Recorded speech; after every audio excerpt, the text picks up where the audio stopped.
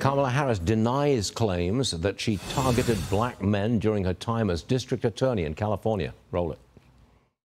One of the biggest allegations against you is that you targeted and locked up thousands of black men in San Francisco for weed. It's just simply not true. And what public defenders who are around those days will tell you, I was the most progressive prosecutor in California on marijuana cases and would not send people to jail for simple possession of weed.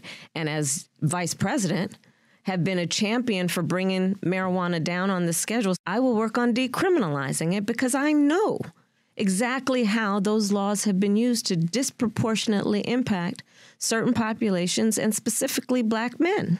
All right. Janelle King is the co-chair of Let's Win for America Action. She joins me now.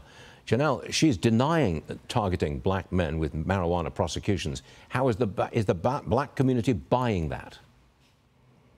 You know what? First, you have to know your audience. And I want to know who she's talking to, because the black men that are refusing to vote for her are not black men that are requesting any type of laws around marijuana. What they are requesting is to be counted in the population as a productive citizen, to not only be seen as statistics when it comes to police brutality. You know, at the end of the day, Black women on the Democrat Party have pushed black men so far out of the conversation, has basically shifted from anything you can do, I can do better, to anything you can do, I can do it not just better, but I don't think you can do it at all. And now black men are saying, you know what, no, I'm going to hold my vote. I'm going to show you what I can do. And now they're getting a little antsy. So we have her flip-flopping on policies. We have her flip-flopping on everything that she's ever said. At first, there was no agenda specifically for black people. Now there's a whole agenda that's specifically for black men and others, which we don't know what that means.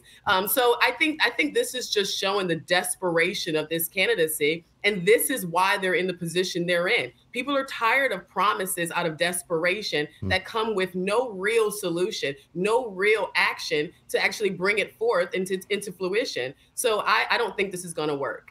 Janelle, thanks very much for being with us this morning. We appreciate you being here. Come again soon. Janelle King, thank you.